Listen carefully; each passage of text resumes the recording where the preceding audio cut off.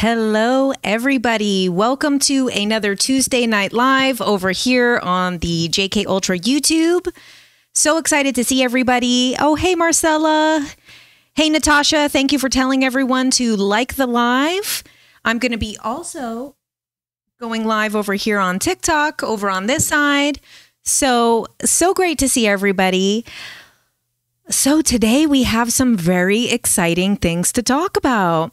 So I just, with minutes to spare, just posted a video, which I'm calling an update to that Reddit post. So I'm sure you guys remember, but I'm just going to refresh for anyone who's watching this later, that last week there was a viral Reddit post that was taking over the internet. I heard people say that Joe Rogan tweeted it. I wouldn't know. I'm banned from Twitter. So if you say so. But I think that also contributed to it going so super viral. And this guy talked about, well, guy, I'm assuming guy. I don't know what the person was. And for the sake of this, I might use guy. I might use they. We'll see. Whatever comes out. So basically with this guy or person, he says that he was a molecular biologist and that he worked on this program that he dissected alien specimens and alien bodies. So I was obviously really intrigued by that. And based on what he said that these species looked like what you would call a gray in folklore. So he said, you know, and as we know, folklore doesn't mean that it's a fairy tale. Folklore means that it's the stories of the folk. The folk are the people are us. So basically the stories of the people about grays. He says that the beings that he worked on in these secret programs appeared to be similar to that. Now, because we all know Tim, who worked in the German covert governance, he basically worked with gray aliens. I wanted to ask Tim are these grays? So we're very lucky that we have access to be able to ask those questions. So the first thing, you know, I sent it to Tim. First, I sent him my video and I was like, can you give me your opinion if these are grays? And then he kind of took so long to respond to it that I ended up... Each time I asked him, I wanted more out of it then. So like first I was like, can you just like tell me what you think if these are grays? And the longer it took him to answer the question, I'm like, okay, well now can you make an entire video of yourself explaining why? And thankfully he did. So the main things that I asked him is, do you believe that the beings that are in this Reddit molecular biologist posts are actually grays? And why would you think that, or why not? And what are some of the things that stick out that are consistent with grays and some of the things that are inconsistent with grays? And also I asked him about the religious beliefs, how that was similar or different to what he knows of grays. So once I sent him the Reddit post and he started reading it, it was literally a couple minutes into the post. He had barely read anything and he messaged me back like, okay, these are definitely not grays. I'm just telling you right off the bat, I'm going to read it. These are not grays. And I was like, oh my God, I didn't see that coming. I totally thought they were. And so if you guys haven't seen, I did just post a video on TikTok and on Instagram. And basically some of the reasons that he says is because these seem like ebens. Oh, thanks so much, Natasha. So he said that these are what appear to be ebens. And as you guys know, we've talked about ebens before. They're not my favorite to talk about. Part of the reason that I don't talk about the ebens too much is, to me, it's a little interesting that all of the information about ebens seem to be coming from the US government. I haven't seen anything else about ebens. Now, that doesn't mean that no one else is talking about ebens, because maybe the word eben is just the name given by the government, and that these things are happening all over the world, but that they're not calling them that maybe they're calling them grays or they're calling them something totally different. So now you guys know, early on in my TikTok journey, we did a video about the ET thing, you know, like that, how basically the movie ET is based off of real events. It's based off of this thing called EBE, extraterrestrial biological entity. And these were the aliens that were allegedly retrieved from Roswell. So we've heard about that in Behold a Pale Horse by William Cooper. He published that information in like 2004. An Eben is jumping out of the book right now, an actual Eben. So they say. And according to this, I'll just refresh you guys since we're talking about Ebens while we're here. And we are going to get into the Steven Greer movie after this because I have so many notes. I got to go to the premiere. I got to meet him. I got to do a little interview with Steven Greer. And I have, like a weirdo, I brought my notebook and I took notes in the movie theater. So I have like 6 pages of notes that I took in the dark. So it might be a little hard for me to read because I couldn't see the lines of the paper, but I was just trusting there was lines where I was writing. Okay, so the Ebens. So the live alien, now this information is coming from Behold a Pale Horse by William Cooper. And sorry, guys, I have TikTok live over here. That's why I keep showing it that way.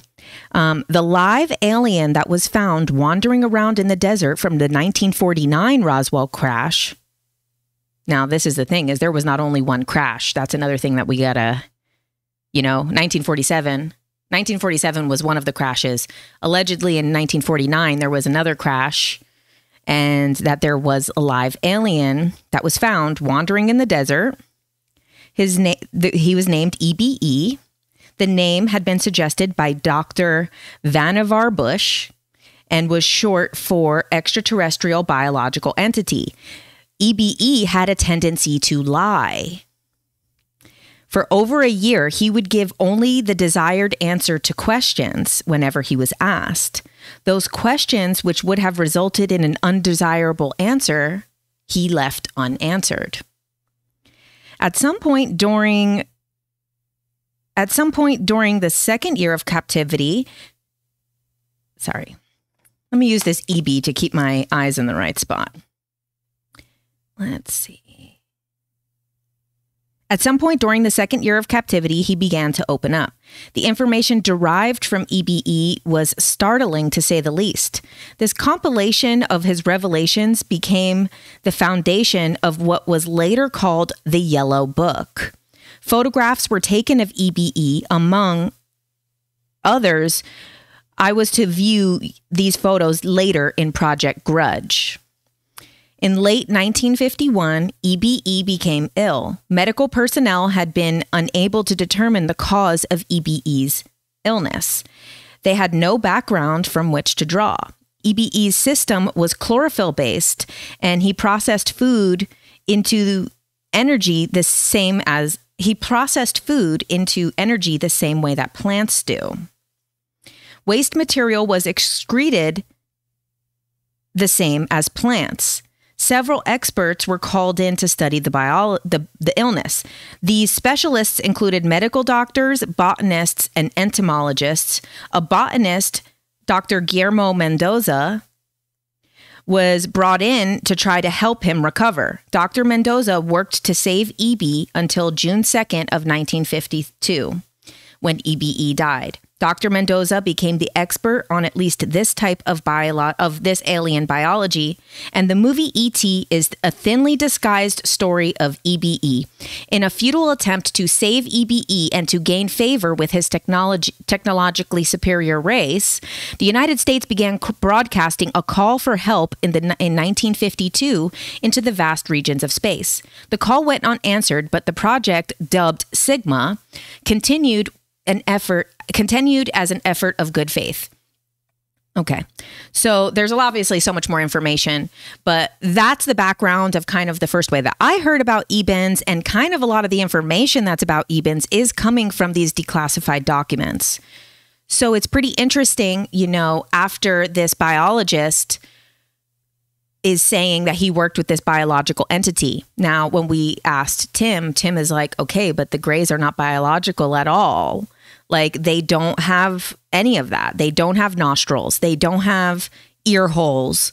They don't have a mouth. They don't have any body openings.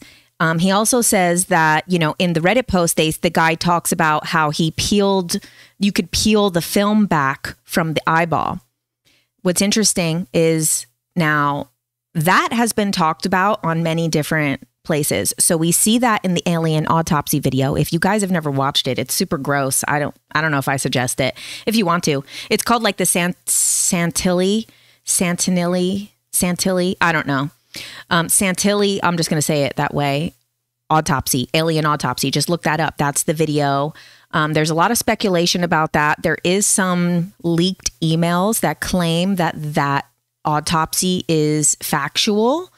A lot of people say that it's a replica of the original autopsy video, that it's not the official autopsy, that it's a replica of it. Now, in that video, if you watch, they do the same exact thing where they peel the black film from the eye. And I don't watch a lot of it because I couldn't even watch ER growing up. Like, you know, the show ER barely had anything gross in it. I don't like that stuff. I went to the bodies exhibit. It was, no, I couldn't. But we see that they pull the film off the eye in that autopsy video, and there is an eyeball underneath. Now, what Tim said is that Ebens and zeta reticulans, or reticulize, I've heard people say it, zetas. I've heard people say everything. I like zeta reticulan. Zeta reticulan sounds right to me.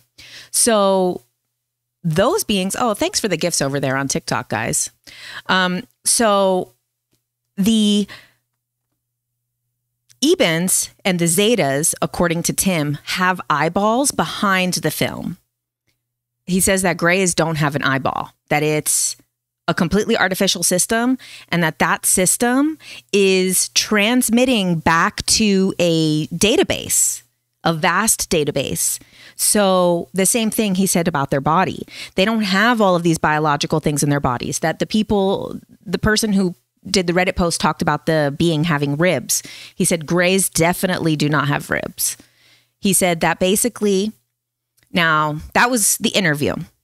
Then I went back and watched a bunch of these cosmic disclosure episodes. And in a lot of these episodes, what they're saying is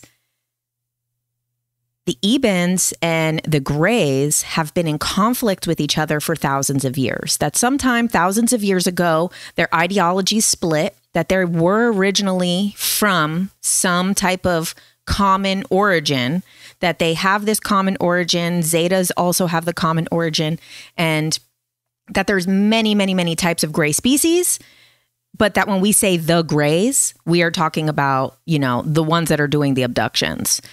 I did ask Tim, I didn't put this in the video, are Ebens doing the abductions at all? Are any of the abductions Eben abductions, or are they all Grey?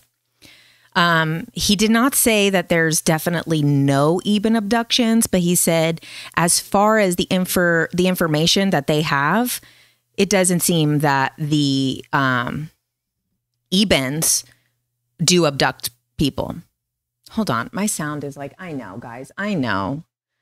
My sound is always awful, literally. Someone left a comment the other day that they're a sound engineer and that it's really annoying. And I'm like, oh, I'm so glad that it annoys you. You think it doesn't annoy me every fucking Tuesday of my life? You think it doesn't? You think? Okay, let's see if that helps at all. It might be slightly lower than what I was, but I don't think I'm going to clip out as much. Okay, so final consensus is that those things that he was talking about are most likely Ebens, possibly Zetas, but that they are not the traditional Grey. And what I was saying is about the Ebens abducting. So he said that there's not really information that the Ebens abduct humans. He said that there is information that Ebens observe humans in their homes. So this is something that's very interesting is now I've heard many UFO experience, contactee experiences, abduction experiences, especially too, you know, after going to Contact in the Desert and stuff, I went to so many different things where people shared that information. So, oh, thanks guys. The sound is good for you. Thank you.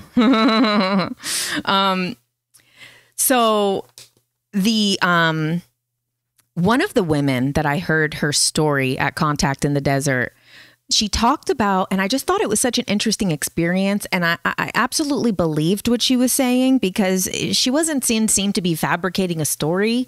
And if she was going to fabricate it, she probably would have added like maybe more interesting details. And she said this happened, I think, in the late 80s or early 90s, that she woke up in her house and there was a gray alien looking at her fish in the fish tank and was observing the fish. And she woke up and that it appeared to startle it and that it ran and then went through the wall. And she said the thing that was funny is that instead of just running that way, it ran around the long way. And she was just like, that was weird. Like, you know, these things are supposed to be smart. Why did it run the long way? Now that's interesting. When he told me that Ebens are not necessarily abducting that we know of, but that they are observing people in their homes, it makes me think about some of these scenarios that we hear about where people talk about grays, but it's not your typical abduction, all of those things, like again and again. When we hear abduction scenarios and contact scenarios with grays, there is so many common details in so many of these different scenarios. So when sometimes those scenarios don't line up, it makes me think, like, I still believe the person because a lot of them have no motive to lie. These people are just saying it socially, not to get attention online or to make money. They don't have a motive to be making up this story.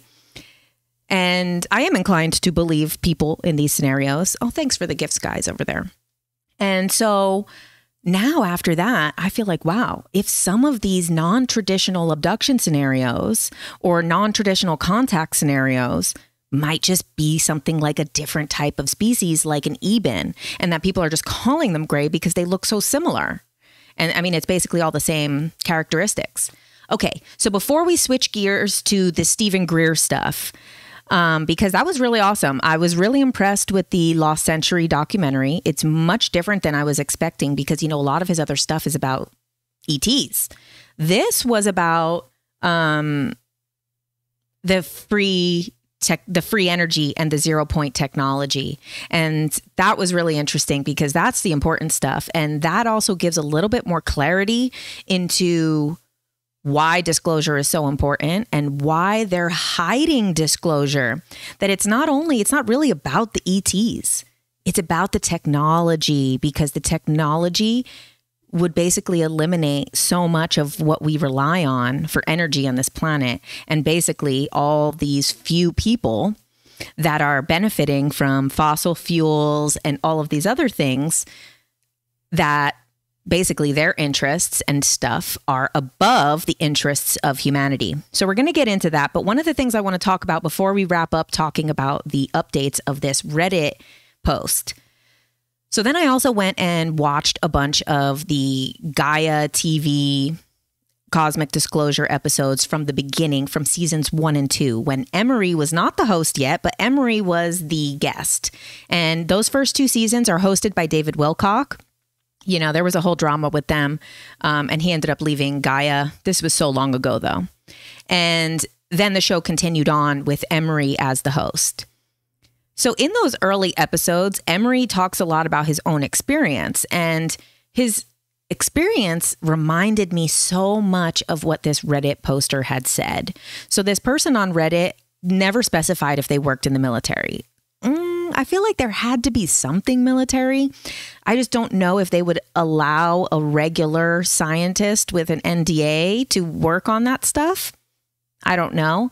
Maybe that stuff is so old and outdated, like, you know, working on an Eben in the year 2000 when they had the Ebens in 1951. So like maybe it's just like kind of okay, like it's so down the line that it's old and that it could be worked on by just a scientist. Or maybe that person does have military background and never gave that because that would have let Some people know who they are in the post.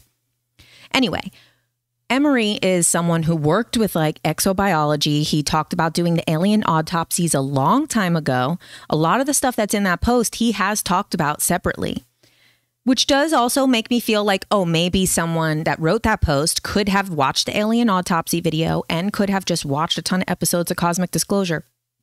But I still think that that person was very logical and spoke in like a scientist. You know, that was my opinion. And also the way that he answered questions so quickly about technical stuff. I feel like if he was just making that up, I don't think he would have been able to get those answers so quickly. But besides the fact, some of the things that Emery brought up were very interesting. So one of the things that I asked Tim, but Tim had no knowledge on, and then I ended up watching all of these episodes of Cosmic Disclosure and finding Emery talk about it. Emery said that there's an inner skeleton of metal inside of some of these beings. And this is exactly what the person on Reddit said. They said that there was copper oxide crystals instead of bone marrow inside of their bones. What's so interesting is Emery says that they had an inner skeleton made of metals. Interesting. Emery also talked about the film on the eye. And he said basically that every single extraterrestrial specimen that he ever worked on had this film. They all have it on their eyes, to his knowledge, and that they all have a film on their head, at least, and that a lot of them have the film on the body, too. And he said the only times that he's ever come across anything that didn't have this film is because another technician had already removed it, and that there was record that it used to be there. So I thought that was interesting. Some of the other things that was interesting that Emery talked about, there was actually a lot that I couldn't fit into the video. The video is like, already like 8 minutes on TikTok, which, is like really pushing the limit on an app that has 15 seconds of attention span, But so I got as much as I could fit into it. One of the things that I wasn't able to fit into that video is Emery was asked by David Wilcock in those interviews on these old episodes of Cosmic Disclosure. He was asked kind of like, what is the motive of this? What are they doing this for? Why are they collecting these specimens and doing these things? So he said, okay, one of the things is there's a database, like an encyclopedia that they're trying to build of frequencies. He didn't say it's not about the biological stuff, but he said the frequency is the crucial part. So, hi, Ian. We have an Earth Files report about the gray-colored skin-thin body suits encountered in the Wright-Patterson Air Force Base, and we'll cover them tomorrow on Earth Files on YouTube. Oh my God, you guys. We'll stream that on TikTok. We did last week too. Last week we streamed the Linda Moulton Howe interviewing Whitley Strieber on Earth Files. We watched it live and then I was streaming it to my TikTok. So we should do that tomorrow too. I might have to be somewhere tomorrow, but if not, then I'll do that. And then if I am busy, we'll do it later in the day. We'll watch the replay because that's really cool. I'm really excited about these body suits, these gray skin that are like body suits, this like film. Same thing like the guy said in the Reddit post, that there's this transparent film, and multiple people said, even Tim said also in the interview that I did with him, that there was the film on the gray's body as well. Now, he said it's transparent. I don't know if that means that the skin underneath is gray, or it's not skin, it's totally just fiber printed. Anyway, so some of the things that Emery said that I thought was really important was, why are they doing this? And he said they're creating a database of frequencies. They want the frequency of all the different species.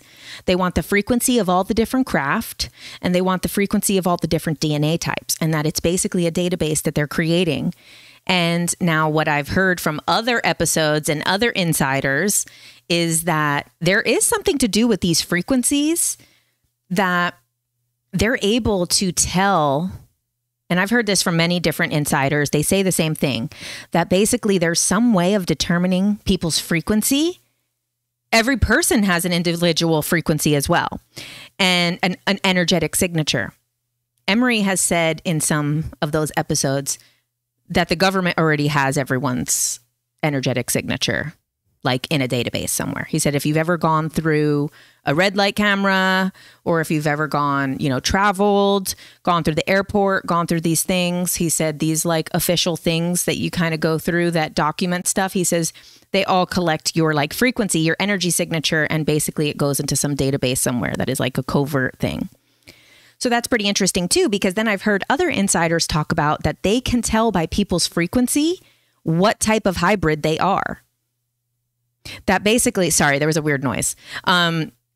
That there is like, they could tell like basically if someone is like a Pleiadian starseed in a way, because there's a frequency that aligns, now we're seeing with what Emery says, that there's some type of database of all of these different frequencies. He said some of the other things that are being done with this through the military industrial complex, that some of these private corporations, what they are intending to do with these specimens, he said hybridization, genetic manipulation, and the craziest one is, and that might not be all of them, but the craziest one was that they're also creating fake aliens, and that they're growing fake aliens in facilities, and that these aliens can look whatever way they need to look for a backup plan.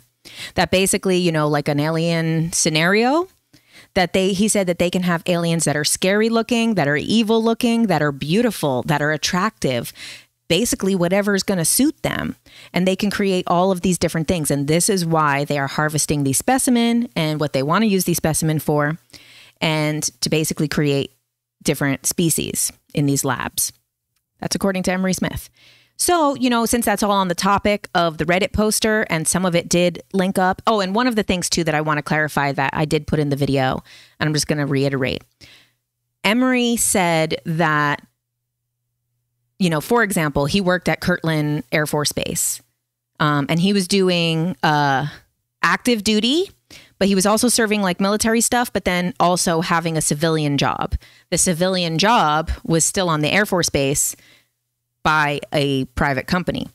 So he says, you'll go on like Air Force Base, and then he says, like, say, for example, the Kirtland Air Force Base has the Sandia labs on that base. Those labs, he says, there's sub-levels that go down into, you know, the underground, and that different levels and different parts of those subterranean aspects of this lab are licensed out to different contractors. So different private contractors have contracts for these different parts of these labs of the military industrial complex. And then he says that, you know, so then the Air Force is the security for that base, that it's not the Air Force that's doing this. And sometimes these things are on Army bases. It's not the Army doing this. The Army and the Air Force are simply the security for the military industrial complex, because the things that they're working on are weapons and top secret. And if any of those things were to get out, it would be a matter of national security. So that's how these things are operating in these ways. And that's how, like, people don't know what's going on these bases, because they understand that these are top secret weapons and top secret military stuff that even if they knew would be a matter of national security. So I thought that was interesting to make note of. Yeah, that's true, Elizabeth, that they could make like a new aura camera and tell people what species they are. They would make such a killing with that, but we all know that they would much rather use it for nefarious purposes. Okay, so let's talk about the lost century. So this past, a couple days ago, I don't remember what day it was. Was it Saturday? Yeah, it was Saturday. I got last minute invited to go to Steven Greer event in Los Angeles. So he was doing his Los Angeles premiere for his documentary, The Lost Century. It was really cool. It was in downtown. Really, I mean, huge turnout. I was really surprised how many people were there. And then also I was lucky enough to go to the after party. And at the after party, I was able to get a quick interview with Greer. It was only about 5 minutes, and I got to ask him about 2 or 3 questions. So I am going to be posting that on TikTok probably tomorrow. However, I think I asked him about basically like, what does he feel about this mainstream whistleblower narrative? And I have to kind of like look, he did say like, David Grush is working for the cabal. I was like, ooh, oh, wow.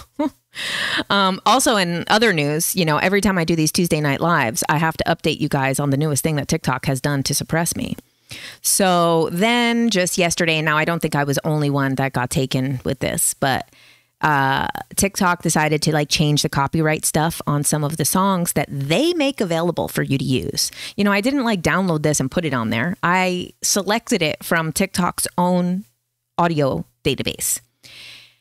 And now my David Grush video, and I know I said this many times that I was like, wow, I could talk about David Grush and I haven't had any issues. I talk about the Steven Greer stuff. Oh, and I get banned 2 times. Well, I take it back because now my Grush video, which had like over 300,000 views, has been completely muted. So if you click on it, there's no sound. You can't hear anything. Like there's captions still, but that's, you know, pretty much useless. So I reposted it and, you know, that was upsetting. Also, my never ending story video about the 6th dimension got taken down. Oh my God. Thanks, Amber, for that cute gift. That was adorable. Sorry, there was a weird question over on TikTok. Anyway, so let's talk about The Lost Century. So it was actually a great documentary. And here is some of the notes that I took. Let's see. Okay, so one of the things that was really interesting that this was not in the documentary, but Steven Greer said this before he gave a little speech before the movie started. And he said that basically the Senate has 9 months to figure this out because in 9 months, there's something that's going down, something that's going to happen in 9 months. So basically the Senate is on a time clock. Now, this is not the first time we've heard this. We've heard multiple insiders, multiple people saying that there is like some type of countdown on disclosure, that there's some reason why there's a countdown. He didn't elaborate what that was.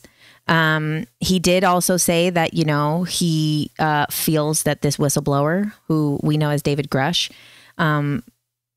basically is getting used by this narrative, that there's a narrative, which is very interesting because the very companies that Greer is warning us about, I won't say them because I'm here on live on TikTok, but these very, you know, there's only 4 of them.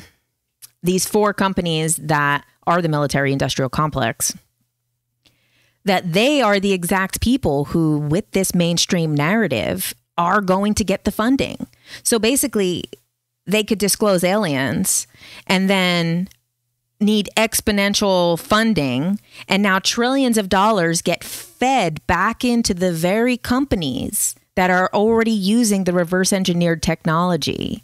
The very companies that we're being warned about are the same companies that are going to benefit from disclosure coming from the government. So it's such a complicated thing because all of us alien lovers, we want this. Like we want the acknowledgement from the official channels, from the official, you know, from the government, from the Pentagon. We want them to admit what they've done. We want them to admit that they've lied.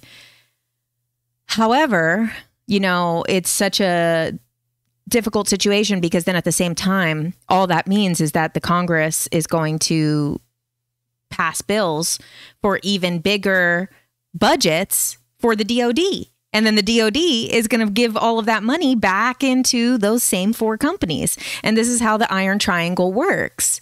So that part is a little bit sad.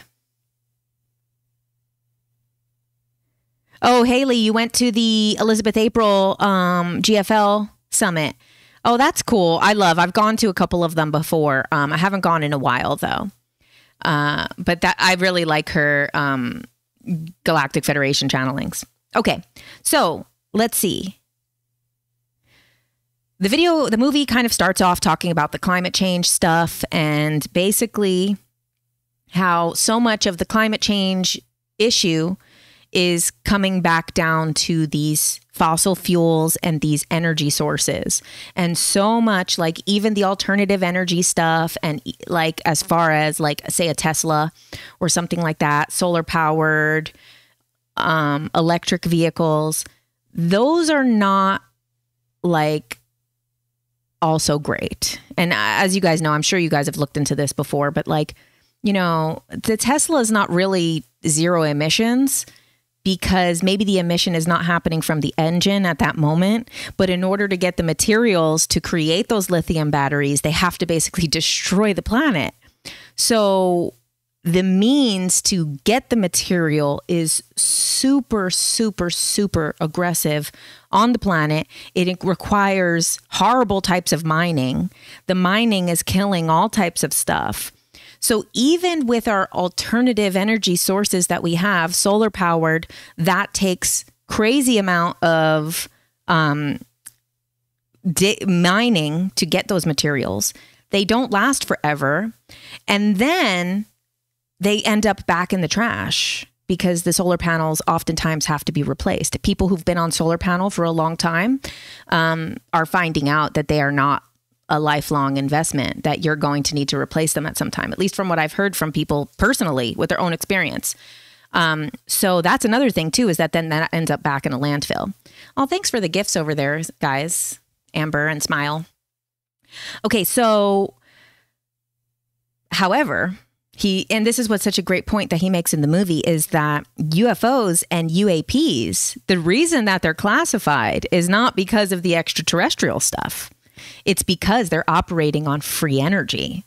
And basically, in order for these UFOs to exist, confirms that we don't need, oh, thanks, Smile, that we don't need to rely on fossil fuels and all of these other means of energy. So that part of this classification is not only about keeping us under control as far as our existence and our place in the universe, but also for the exact profits of, the oil companies and, the Saudi families that own half of the oil. And also, Russia, who also owns a lot of the oil that I believe, are still buying from them. So, okay. So the reason that the movie is called The Lost Century is because Nikola Tesla had already discovered free energy over 100 years ago. And that basically the last 100 years on this planet has caused such a deterioration since the Industrial Revolution in the early 1900s has just completely destroyed the planet with all of this coal, fuel, all of these things has caused so much destruction and has brought us to the point of an existential crisis where basically we're like, okay, the water's rising. We're going to die. This planet is going to, the old George Carlin joke was the best, where he says all the hippies are saying, save the planet. He's like, the planet's going to be fine. We're going to get knocked off of it like fleas on a dog. And I'm like, that's the truth right there, is that the planet will be fine. The planet will be fine without us, especially. And we will extinct ourselves and the planet will probably continue on. Unless we blew it up. But we know that from the alien stuff, we know that that's not going to happen. We know that the aliens are not going to let us blow up our own planet. But everything else, they're going to let us do. So, okay. He also shows in this documentary this 1986 letter from Ben Rich, who works for Lockheed Martin, talking about the UFOs. And basically confirms all of this, confirms that the technology that we've been using for the last 100 years, even though there's been so many advancements, is obsolete because Nikola Tesla had already discovered free energy and had it, destroyed. Okay, so these UAPs, these UFOs, they're running on no fuel, no jets, no rockets. This is what they're holding back. That it's all, so the cost of energy too. So now, in this documentary, they talk about how bringing the cost of energy down to nothing is going to solve every other problem. It's going to solve poverty. It's going to solve famine. It's going to solve the environmental crisis. He says a lot of these technologies that we would need would take too much energy. Like, say, for example, there's this talk about desalinizing the ocean, basically removing the salt from the ocean water, not like the ocean itself, but taking water and removing the salt so that we would never run out of water. Because we live on a planet of what, 80% water or something like that, or maybe that's us. I don't know. There's a lot of water on this planet, and only a very small portion of it is drinkable. And then what's even worse is that people, corporations, feel entitled to that water and literally sell us that water. And then on top of it, charge us for the bottle. They charge you 10 cents for the damn bottle that they're giving it to you. They're still in the water, selling it to us, and then making us pay for the packaging. I mean, it's nuts. So we have such a little bit of water, but also to get the salt out of the water would be too expensive. It would be more expensive than just draining the whole planet of all the water and all of us die. So, and you know, when something's expensive, the poor people aren't allowed to have it. So also agriculture. A big part of agriculture is, okay, yes, you grow the food. However, transporting the food, bringing the food from point A to point B takes a ridiculous amount of fuel. So much, like, I forget, I was talking to someone and they said basically, like, did you know that peanuts are grown in California, but then all the peanuts are transported to Texas, and then they make all the peanut butter in Texas and then ship that out to the places. So the amount of fuel that is used for each individual item of food is astronomical. So him saying that basically this whole documentary's purpose is to talk about how this free energy would basically solve all of these problems, because if the energy is free, the cost of food goes down, the cost of agriculture goes down, the water accessibility goes up. Also, there's other types of technology. Now, I saw this movie with my friend Chelsea. When she was in Israel, she said they actually have that technology in Israel, because that was the only place I've ever seen it, where she said that. So in the movie, they talk about how basically also there's ways to get clean water out of the air. It could basically take all of the moisture from the air, or some of the moisture from the air, because it's endless, and then purify it, and then have clean drinking water, which would make clean drinking water available to everyone everywhere, even if they're nowhere near a water source. So Chelsea said she did see this technology in Israel years ago when she had traveled there. But again, that technology uses a crazy amount of electricity that it's not effective. If it costs that much to make a cup of water, it's not really sustainable then. So all of these things the cost would basically go down to nothing with free energy. Instead, we spend hundreds of trillions of dollars on energy. Okay, so one of the things also too, so there was this guy in the movie called, his name was Charles Einstein, and he talked about when you ask people how bad is the energy crisis, he says it's hard to answer, because are we talking about the crisis to humanity? Because if we're talking about the crisis in general, there's a lot of threats before humanity gets the threat. And he said one of the biggest things is the complete extinction of insects, that insects are dying at a rapid rate, and that they are the foundation of this planet, and that we're not realizing that there's a mass extinction going on. And I think also in the film that they said something like 150 species go extinct every day. Not all animal species. Of course, that could be plants, bacteria, maybe not bacteria. I don't know. Do they ever go extinct, bacteria? I have no idea. But that all of these other, that these things are going extinct every day at such a rapid rate, and that we don't even know. Also, that none of these companies are being held accountable for this. So companies like Exxon are basically able to do whatever they want. And then even worse, those CEOs get hired into the government. Like the CEO of Exxon later became the Secretary of State of the United States.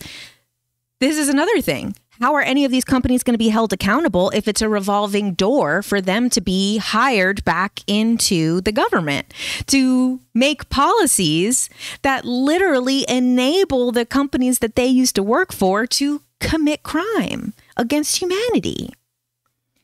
So, with all of these things, oh, wow. Okay. Yes. So in what year was this? Was this in 1977? Oh, in 1977. Oh, no. Okay. 1958, Life magazine. It's crazy in a dark theater how much notes I got. Okay. 1958, Life magazine did a ad for Exxon oil. And it was for the company that it was called before Exxon, which I didn't write down the name, but it used to be called something before Exxon at that time. And this ad was them bragging that 7 tons of glacier are melting a day because of Exxon. And they were like saying it as if it was a good thing. I don't know where that was spun. So then in 1977, one of the main scientists that was working for Exxon, his name is James F. Black, he warned in 1977 and said that for the last 15 years of that time, he said there was only 15 years left before this is a complete crisis we're not going to be able to come back from. And he said that the very science that him and others, scientists that worked for Exxon, were warning about was lied about from Exxon, that Exxon has released all of this information that contradicts all of their findings, and that he came forward and tried to basically like whistleblow on the situation. Obviously, nothing happened. Exxon only became more powerful. We have an entire system that is set up to benefit a couple of oligarchs. And that's so true. This is literally what we're living in right now. A couple of oligarchs are benefiting while billions of people are suffering more and more and more. And then the only solution that these oligarchs are willing to offer is a future by escaping into virtual worlds like Meta, like these things. Like basically what they want to start creating is, Neuralink and Meta and the metaverse, all this stuff that basically their solution to this world crumbling around us is to have us escape into virtual worlds in the future. And that people are wanting to go into those virtual worlds because the world is so sad around them.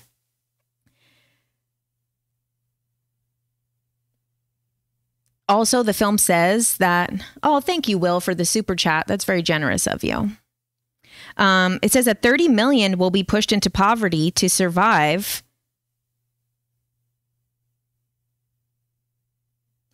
Yeah, that 30 million people will be pushed into poverty in the coming years because of this energy crisis, because it's going to bring up the cost of food. It's going to make energy too expensive to be accessible to people around the world. He said that there's 3 billion people in the world that don't have access to energy. They can't even cook their food. But using the free energy, they would have an endless supply. And they wouldn't rely on any outside forces to bring them food, to bring them supplies, to all of these things, because they'd be able to use their things. He says also this horrible system that we have right now on this planet, it forces people, indigenous peoples, people throughout, third world countries, that it basically forces people to convert their natural world into commodities. That these people should be allowed to enjoy their natural world around them, but that they can't even enjoy their natural world because it needs to be converted into commodities, and that they themselves have to be converted into commodities, and that basically their labor is the only thing that they can do, either stripping their own land to survive or putting themselves in horrible labor conditions to survive. And this is what's happening all around the world. None of this is, news to anyone. But it was really interesting how much this movie really portrayed this information, that so much of this is coming back to, if we just had the free energy that Nikola Tesla discovered like 120 years ago and that was destroyed, a lot of this would have never happened. because there wouldn't have been a need to. If everything, we didn't have to pay for all of the energy of everything, then there's people that would have never had to turn their natural land into a commodity just to survive. And another interesting point from the movie was that we don't live in a universe of scarcity. We're living on a planet that is showing us scarcity, but the universe is not a scarce place. It's abundant. And we know that the universe is abundant. We know that the galaxies are abundant. We know that all of that. So this idea that that we're living in scarcity on a planet that has more resources than any other planet we've ever discovered, but we're the ones that are living in scarcity. I mean, these are really good existential questions to ask. And then they start getting into some really interesting stuff. And then they start getting into the suppression of free energy, because then like a lot of examples of people. And one of the most interesting things that I think that Greer brought up in this documentary was that basically this free energy, it's suppressed. However, many people have discovered it. It's not like Nikola Tesla was the last great mind to discover it. And throughout it, you know, since he's been doing this since the 90s, he's known like at least like 20 people who have discovered free energy, including the guy with the car. You know, it's gone viral on like TikTok and everything. The guy who made a car that runs on water. It was basically altering a car that runs on water, and then he was killed. Greer also, that guy, there's another guy, like there's so many. Then in the film, he goes through like 8 different people, but there's even more that he doesn't go through. But these like 8 people, basically, he calls it the inventor syndrome. And I think that's really interesting because part of it is the suppression.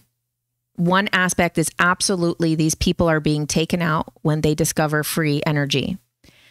However, one of the really important points that he makes is that part of the problem is the inventors, because they get what he calls the inventor syndrome, that basically the person goes, and he uses the example of like, I think the guy's name is Gollum from Lord of the Rings. I never saw Lord of the Rings, but where he's like, my precious. He says that's what these people get. They get like, oh, this is my precious. And they get so focused on patents and making money off of it and it being exclusive to them and the profit. And then tells each of these people, you're going to take this to the grave. If you don't put this open source, and this is what he says the only solution is open source. If this information, this 0 point energy can just be released to everyone, just like how we got ChatGPT. ChatGPT was an AI open source that was given to everybody, and then it was developed. So now he's saying that like if you just open source the 0 point energy, you can change it for everybody. Give everybody access to it. Let everybody use it in whatever way they want. And that's the only way that you could stop the suppression from these corporations, from the military industrial complex. And it's so true. And he gives like 8 examples. And it's really, honestly, I mean, even though like a lot of the movie is the planet dying, surprisingly, the inventor syndrome part is even more sad, because these people literally discovered the ability to change the planet to save the world in a way. And they understandably are worried about the patent. And then understandably, they want to make money off of it because we all need money to survive. However, that very thing is the same thing that leads to them taking that information to the grave, because they try to get the patent, which is the number one mistake that they make. They try to get that patent, dead. You're going to die. You try to get that patent. Second of all, you're going to be the only one who has that information. So when they take you out, they take you out. So I thought that was really interesting. He also talked about these FBI documents from Nikola Tesla there's documents from 1943 that show that they confiscated stuff, documents from Tesla's place. Like these documents resurfaced in 1943. Someone was asking for them in some declassified documents. He said also there's over 5,000 inventions that have been seized by the government. So on top of it, even to the level of suppression of their own military industrial complex. That's how bad it is. Because also he says this example where Boeing, and we know Boeing is one of the four companies that we're talking about, that is of the military industrial complex. They are the ones who are doing this. They are the ones who are contracting one of those levels in these labs. They are the very exact people that we're talking about when we're talking about the military industrial complex. And Boeing asked the US government if they would be allowed to use some of the technology that they discovered in the secret programs on their commercial jets, because clearly they own the technology, but it's under contract with the DoD. So they have a contract where they're not able to then, for national security reasons, even if they have like their military contracts and then their commercial stuff, those are like kind of like separate worlds within the company. So they wanted to use some of the technology that they had discovered, probably to save fuel in their, or not use fuel at all. Maybe we don't know exactly what the invention was, but they actually asked the government for permission to use their own technology on a commercial craft, and they were denied. Even the company themselves were denied. So this really also goes to show the level of it. This is that also like, yeah, these military industrial complex are definitely like the bad guys, but they're not alone because it's this triangle. Okay. Another thing, the EPA is not about protection of the environment. The EPA is to protect these technologies. Okay. So there's a lot of stuff. There's the cold fusion stuff. So there was a whistleblower in 1989 who came forward and talked about the plasma fusion stuff. So basically, in 1989, this cold fusion, I don't know much about this. I don't know about free energy. You know, I just know what I've researched a little bit, but I don't understand. You know, I'm not a physicist or any of these things. So his name is Eugene Malone, and he was an MIT scientist, and there was a discovery of something with cold fusion, plasma fusion. There was a cold fusion something at the Plasma Fusion Center in MIT. He says that there was a discovery made on July 10th of 1989. He said on July 13th of 1989, he reviewed the document, and that the document had been tampered, that it had been manipulated, that the exact information that was in the document 3 days earlier was now false calculations that would never work. So he was a whistleblower. He came forward on behalf of MIT, suppressing this information. And I'm pretty sure he died too. I'm pretty sure they killed him too. But I don't have that in my notes here. Oh, no, I do. He was murdered. I just have murdered written down. Yes. Okay. 33 years later, which just brings us very recently, that now they're talking about that there's a fusion energy breakthrough. And however, this fusion energy breakthrough that they're talking about right now, according to the scientists in this movie, they're saying that this fusion breakthrough that they're talking about is not even a fraction of what was on those MIT documents. So even still, like they're basically trickling it out because they have to, but that they're trickling it out at still such a level that allows them to have complete control and to have all of these costs. Okay. This was interesting. I forget the context in which it was used, but plasma is the fourth state of matter. Maybe you guys know this, but maybe not everybody does.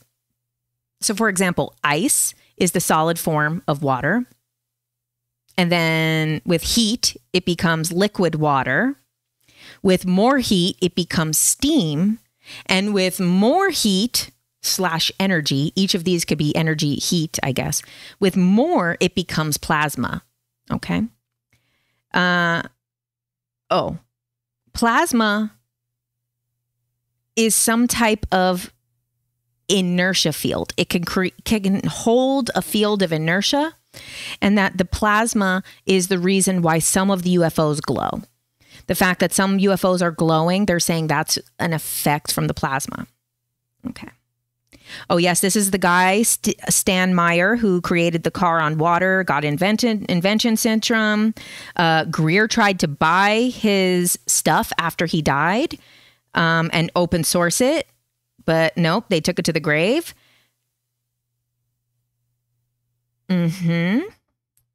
Okay, G engines are coming. 1955, there was a bunch of articles called G Engines Are Coming from the Miami Herald. A bunch of different ones were shown. And these are called gravity engines. And so back as far as the 50s, there was all of these articles about how gravity engines are on their way. This makes perfect sense because they reverse engineered the Roswell craft. And now they were able to understand the propulsion, inertia, all of these things to be able to make anti-gravitic technology. Now, in 1955, they said that it's on the way, it's coming, it's here. Clearly, that was not the case because it was suppressed again. Let's see. Okay, with this technology, and I think this is this is the last of my notes. With this technology, with free technology, with 0-point technology, people speculate that within 20 years, there would be no poverty on the planet. That within 20 years, it could completely cure all of the poverty on this planet because most of poverty is coming back to those basic resources. And if those basic resources, the cost of them can come down so significantly because the energy is free, then it's fine to transport food from one place to another, or to extract water from the air, or to desalinize the water. Like, it gives all of people the access to the resources with free technology, because the biggest thing is the fuel, is the energy that it takes to create these things, to bring these things here, to desalinize the water takes a crazy amount of energy. The technology needed to heal Earth already existed. It's not a block in the technology. And also, okay, so this is the last part that I will share from the documentary. So I believe it was Charles Einstein was his name who said this in the film. He's an environmentalist. And I thought this was really interesting and beautiful that he said, if you were to leave a parking lot unkept, unattended, it's just like, you put down cement. And then he says, in 5 years, it will be pretty taken over by weeds. And you guys know this, the weeds will come through the concrete and all this stuff. And that's just a matter of life. And so he said, within 5 years, this thing would be totally, completely dominated by weeds. He said, in 15 years, there would be so much growth that you would hardly see that there was pavement between them, between the plants. And then he said within 50 years, there would be no sign that a parking lot ever existed there. And that is a testament to the power of life on this planet, and that this planet's ability to survive and to strive towards life. So one of the things that they talk about is the compassionate transition. So basically transitioning from this world that we're in now to a zero energy world is going to take a lot of integration and compassion, because you don't want all these people to just lose their jobs. So there would need to be a lot of programs to teach these people all of these new skills and new things, and that it would need to have some work, but that they, all these years that they've been working on this, they have some solutions. Yeah. And then there's also this incident that comes up in the citizens hearing too, which I'm going to get more into that in something else. But yeah, that was the Steven Greer film. Oh, and before we go, guys, because then this is, what are they called? Anti-gravity engine. So in the 50s, it's called a G engine. So a G engine, look up 1955 G engine Miami Herald. You might be able to find the article. That's the notes that I have from that. But I haven't looked it up myself. So one of the most exciting things that I'm going to say before I go here on YouTube, and I actually might stay on TikTok a little bit longer. So if you guys want, we can follow me over there.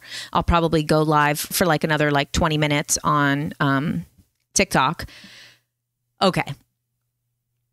I had to ask Steven Greer, because you guys know this is one of the controversial things that comes up about him, is that he believes that there's no hostile alien races. And he said this at time and time again. And I think that's one of the most divisive things about this, that a lot of people just who really like his work have trouble understanding what he means by there's no hostile races. So races of aliens, meaning. And because as you know, we're big believers in, different alien species, and that some of those species might have nefarious or self-serving purposes. Now, I had to ask, I'm like, so do you think that there's no hostile species, or do you think that they're just not a concern to us? Do they not exist, or just not our problem? And I gotta say, I'm pretty proud of myself for asking that question. Because, sometimes I ask the softball questions when I'm in person. In general, I'm not someone, I'm not Barbara Walters. I'm not hardball. I'm not trying to put these people on the spot, because I love them and I love what they're doing and I respect their work. But at the same time, I do want to ask questions that are concerns for people, because I do want to clear them up, or at least get an answer on them. And his answer, which I will be posting in a video, and I'm sure, I'll still say it here because I'll end up posting it on TikTok tomorrow. But Greer said that basically, if a planet is still hostile, if a species is still hostile, it wouldn't really be possible for them to reach the technological advancements that they need in order to come here. That the same way why humans are so limited in interstellar travel is because we're dangerous, because we're still ruthless and we kill things when we're scared. And when we don't understand something, we kill it, we harm it. We're killing our own planet. We're killing our own bodies. We're killing our own people. We are super toxic. I know everybody wants to talk about how the aliens are the fallen angels. I'm like, yo, we really seem a lot more like fallen angels than anything. So just saying. Oh, thanks, Mel, for the super chat. I appreciate that. So basically, yeah. Rudson, you're right. The Orion group are considered a negative, but they don't kill. Interesting.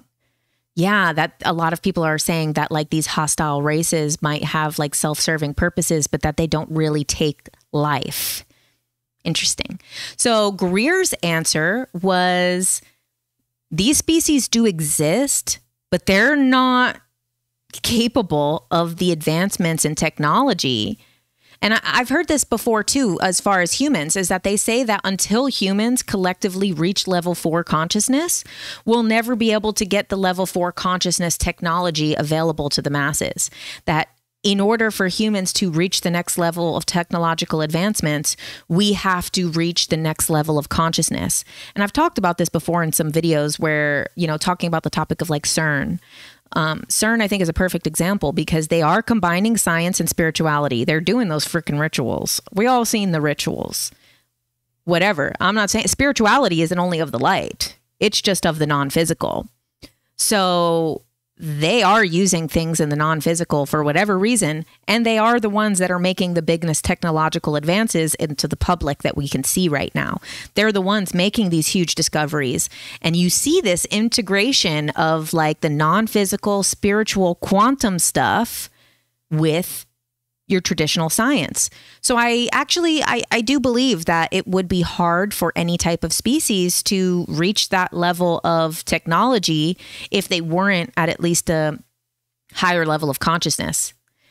Now, at the same time, I can't say I 100% believe in that. I do believe in reptilians. I don't believe all reptilians are bad, but I do believe that there's nefarious species that have nefarious intentions, and that they do interact with humans, and that they do interact with Earth. That is my opinion. But I'm glad that I asked Greer that question, because also his answer is not completely, like a lot of times people are like, oh, forget him. He says there's no hostile races. Well, then what about this, this, and this? So I'm glad that at least we got an answer on why he feels that way. And that's what matters with all of these things. Again, guys, we talk about this all the time. You don't need to agree with someone 100%. You don't need to agree with anyone 100%, or me even 100%. You always use your discernment with whatever works for you. And there's a lot of times, people have different points of information. And just because one thing that they said doesn't resonate with you doesn't mean that you should discount everything that they say. Or just because a lot of what someone says resonates doesn't mean that you need to take everything that they say completely 100% as the absolute truth. Because anyone could have an impression or a perception that could be skewed or influenced, or maybe just even as a human level, we're not at the level to see the full perspective. So we're also only at all times only getting a portion of the truth with everything, because we can only understand a portion of the truth. Even in like these Pleiadian channeled messages, they say that, like, at least in the Barbara Marciniak ones, which is also why I tend to lean towards those older channelings, because a lot of these younger, newer, these cool kids, hot kids on the block channelers, the new people, not that I don't believe that they're telling true information. It's just that there's, to me, a big difference between a lot of the newer channelers are talking like, this is the fact. This is the truth. I got the full information from an alien, from a god, from an angel, from this, from that. I got the truth. Whereas in the channelings, like say the Barbara Marciniak stuff, the actual Pleiadians themselves are telling us in that book that some of the stuff that they're telling us is only a story to help us understand. It is not really what it is, but it's the best that they can do for our level of understanding. Now, that's something always to keep in mind, because sometimes it is just our level of understanding, and that's not the full truth. That's subjective truth, All right, guys. Well, this was wonderful. As always, I really love doing these Tuesday night lives. A mind in gamma vibration can activate the anti-gravitic transdimensional vehicle. I do believe in that, Sergio, which I think this is also the reason why they need to reverse engineer the craft, because otherwise, why don't they just drive the alien craft that they retrieve? And I think because, a lot of times we've heard that the craft can't be driven by the wrong consciousness, that like you need to be the right person, the right consciousness in order to even operate the craft. Thanks, everybody. EA was just talking about getting info from the older GFL member and not a younger one, very similar to your vibe. Oh, wow. Was she just saying that? That's cool. Now, see, one thing I like about Elizabeth April is that she almost every video says, take it or leave it. If it resonates, good. If it doesn't, that's okay. And I appreciate that she does that every time. And I know it's just like a disclaimer formality, but in her case, I genuinely feel that she means that she means like, I don't know if this is the 100% truth. I'm being told that it is, but so I love Elizabeth April for that. Let me just scroll up in the comments and just see. Oh, thanks, everybody. Oh, right. This crazy stuff. Yes, Sergio, I've heard about this. I haven't gotten super deep into it. That the Dr. John G. Trump, an electrical engineer with the National Defense Research Committee of the Office of Scientific Research and Development, has the Tesla documents. Yes, I've heard about some of this crazy stuff. I haven't gotten into that. Let's see. Yep, a massive disclosure would need to happen to keep the military-industrial complex at bay. That's true.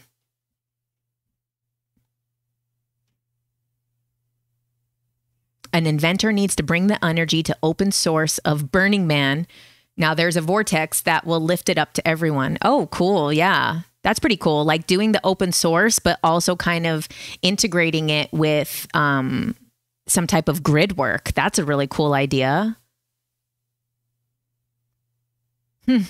Yeah. Yeah, exactly. Well, Mason, you said earlier that Hawaii is a prime example of that, of what we were talking about earlier with being forced to turn their natural environment into a commodity. It's so true.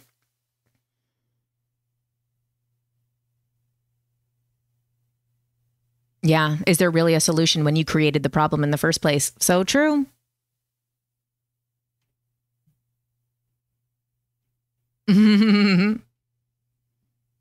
You guys are so sweet. Crimes against humanity. You're right. Yes, Elizabeth, the courage and vulnerability that it took for someone like Barbara to channel the Pleiadians when it wasn't trending. There is a purity to that lands differently. I agree. Do you think that the specific craft operators have soul connections to these alien races? I don't understand the full question, but I do believe that there's some type, because a lot of things talk about how these craft appear to have consciousness themselves, that these craft are not like our cars. These craft are partly conscious as well, and that they are to some degree, maybe not fully sentient, but there's something there. So maybe that's also, oh, hey, Ruben, I see you there in the comments. And that maybe some of these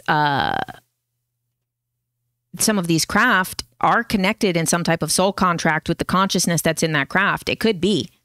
I've just never heard too much about that. Oh, you get a lot of synchronicities with her information from her live videos. From me or from Elizabeth April? I get a lot of synchronicities from the Elizabeth April videos all the time. Oh, Ruben, loving your shows. Yes, we do love Ruben's shows. And speaking of earlier, we talked about the difference between like ebens and grays. If you go to, because now, guys, I am a Gaia ambassador, and this will be the last thing I say before I go. It's about time. I know. I've only been promoting Gaia for free for almost 2 years. But now I am an ambassador. And one of the best things about that is that now I can create playlists on Gaia that you guys can watch. So I did just make a playlist for, based off of my newest video, which is about the interview with Tim about the ebens versus the grays. So if you go to the link in this video here, if you go to the link, so whatever I have as the first video on the playlist, you guys will always be able to watch for free, even if you don't have a Gaia subscription. So right now, the first video is Tim talking about the differences between the ebens and the grays.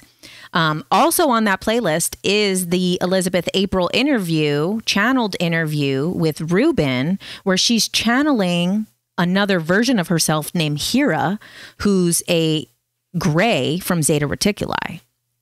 So that's really cool. So that's on the playlist. I don't know if I can offer that one for free. I think I can only offer full Gaia originals for free. So I don't think I can actually put that one as one of the examples. Maybe I can. I'll try it. But I think it has to be their own programming. And as you guys know, that's Ruben's show that you can watch over on interviewswithed.org. Yeah, so that playlist, also, if you guys don't have a Gaia subscription right now, and after watching that, you want to get one, make sure you use my link. You'll get a 7-day trial. And I know so many of you guys already got Gaia subscriptions from when I've been talking about it already for the last 2 years, but year and a half that I've been doing this. And so that's okay though. So even still, if you guys already did it, even though I was the one who referred you, don't worry, just go and check out the playlists. And those are a lot of the episodes. So I'm going to be switching out that playlist based on like whatever videos I'm posting. So like now that I have a video about the grays and the ebens, the whole playlist is about ebens, grays, and Zeta Reticulans. And then when I post another video, I'm going to end up switching that out. Oh, and there's also a bunch of stuff on there about Emery's early episodes of Cosmic Disclosure where he's talking about being like exobiologist type of stuff that lines up with that Reddit post. So those are really cool. Watch those. And then if you're not a Gaia subscriber at this time, then just go and watch that first one for free. That's really interesting. And then I'll be switching it out. Like maybe in like a day or two, I'll switch it out and do the Eben episode. And then in a couple days, maybe I'll do the Gray episode. But we'll see. If I end up posting a video about a different topic, I might end up clearing the whole playlist. So make sure you guys go there and watch it. Yes, there's no code. So I don't have a code. It's just if you do it through my link. So if like you watch it like on the page with the playlist and then you become a subscriber through that, or if you go through the link that I posted, or like my regular website link. Okay, guys. Anyway, thanks. Oh, last thing before we go. Astrology and Stuff says between 2024 and 2044, Pluto in Aquarius will probably bring tech to the public, but 2044 to 2066 with Pluto in Pisces will be when our spiritual consciousness is finally ready for integration. Mid-2050s turning point. Oh my God. Look at that, Astrology and Stuff. We literally have been talking about all of these things from 2050. We have, oh my God, like guys, read the stuff, check out my video about the Sir Isaac Newton stuff, the Apocalypse series, the Earthshift series, all of these things, the remote viewing, the year 2060, the video that I did about, Mass Dreams of the Future, where all of these people remote viewed the year 2100. All of these things, even the Elizabeth April channeling that I just did a video on, all say 2050 is the turning point. Oh, it's Chelsea. Hey, how are you? I miss you. This is another Chelsea, guys. This is not my best friend, Chelsea. This is Ochel Yeah from TikTok, who I freaking love her astrology videos. So awesome. Go follow her over there, guys. Okay, yes, guys, go follow Astrology and Stuff. That's Chelsea. Follow over here is Ian. We love you, Ian. Earth Files UK. Follow Ruben's channel. Thank you, everybody, for being here. What a great little Tuesday night live. I'm going to stay on TikTok for like an extra like 10, 15 minutes. And I know Natasha, I miss her. She literally makes like the best astrology videos. And please, Chels, make a book recommendation video, because I get so many people asking me for astrology book recommendations. And I'm like, I don't have time to read about astrology. But you are one of the people who I know who really knows all of those astrology books, like the good ones, not like the trendy ones, like the legit stuff. So I would love for you to make a video about that so that I could send it to people. Okay, guys, I love you. Again, these lives have been going much longer, and I know some of you guys are in a later time zone. So I appreciate you staying up. So much love. Thank you, everybody, and we'll see you next week. Bye, everybody.